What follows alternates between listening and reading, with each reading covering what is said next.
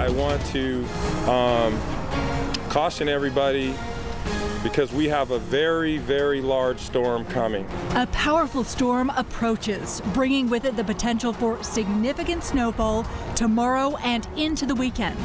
Cities preparing for the onslaught of winter weather. Shoppers cram stores in a last-minute rush for supplies, and a warning against venturing out. If you don't have to drive tomorrow, please don't drive. We have team coverage tonight with meteorologists Craig Herrera and Jordan Steele. All right, let's get right to it, Craig. Yeah, let's get right to the timing on this. And the cold weather's been with us. You heard that. If you don't have to drive tomorrow, don't. The morning hours, you may not experience some of the snow, but it's the commute home. We've got 20s and 30s on the map right now. Let's begin with the watches, warnings, and advisories. We'll begin with this, the bullseye, the target right over Puget Sound. Winter storm warning, which is the highest level. You go advisory, watch, and warning.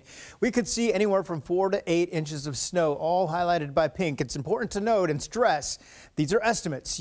Some of you will get a little more, some of you will get a little bit less, and that's beginning at 12 tomorrow afternoon. Takes us all the way through Saturday, 12 o'clock.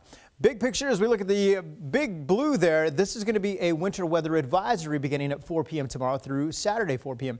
The Olympic and the Cascade Range could get 6 to 10 inches of snow. The lower lying area, Chehalis, Olympia, up through Bellingham, anywhere from 2 to 4. Again, these are estimates. Some of you will get a whole lot more, some a little bit less. The wind, a big concern, especially for the northwest interior. Northeast winds coming through the Fraser Gap, which is one of the ingredients, which is what we need for the storm, gusting up to 60 miles per hour. It looks like overnight Friday through Saturday, so that could potentially cause some power outages as trees could come down. A lot of snow on the trees as well. 7:30, here we go.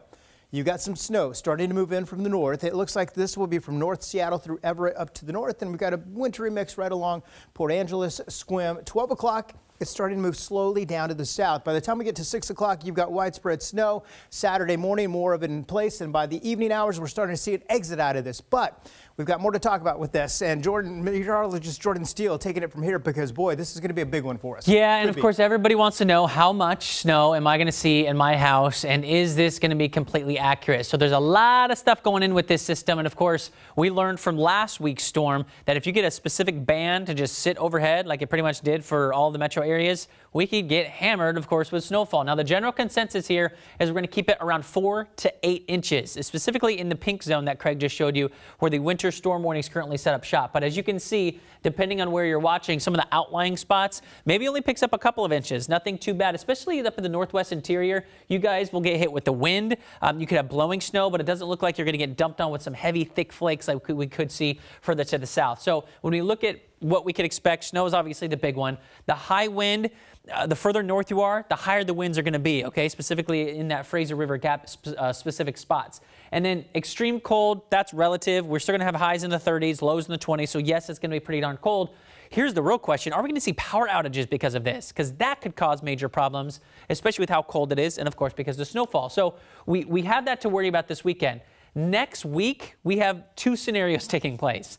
Monday, we could get another storm to hit us right in the face. If that happens, that's more snowfall coming Monday and into Tuesday. This is one model saying that, hey, I'm still thinking that it's going to come into your neck of the woods. However, there's another scenario that could pan out, and that keeps the storm to our south and to our west, keeping us pretty much snow-free in most of the metro areas and keeping that snow down south. So after this weekend, there's more of a question mark into next week. But the fact that we have these storms nearby, it means that we all need to be weather aware over the next several days. Back to you guys. Okay, Jordan. Well, cities all over the region are preparing for the storm. Public Works crews in Everett are running 24 hours operations. They're stockpiling supplies and scheduling extra staff for the weekend. Linwood says crews are replenishing supplies of sand and de-icer. The city plans to run 4 snow plows and standing trucks and 1 de-icing truck 24 hours a day through the weekend. In Tacoma, the city is deploying 15 snow plows and 4 standing trucks. And a reminder from Lake Stevens Police about closed roads due to severe weather. They remind you to obey the posted signage. Taking a live look tonight at SeaTac Airport, several airlines have also prepared for the winter storm. They ask travelers to check on their flights ahead of time. Many have waived change fees or cancellation fees with a few conditions. So contact your carrier to see what they will allow. Were you part of this today? What a mess. Tonight, we travel from Seattle to Snohomish County, where the county executive has preemptively declared an emergency effective tomorrow, starting at 8 a.m. Now, as communities brace for this weather, there is a last-minute rush to get ready. And these are just some of the images that we're seeing tonight. King 5's Natalie Swaby shows us how people are preparing. Five Corners Hardware. On a day filled with constant calls and long lines of customers. Total is $5.48. David Krokora has to deliver the disappointing news. No, we ran out this morning. We're sorry. He says it over. No snow shovels. And over. We ran out of sleds this morning. And over again. Sorry, thanks.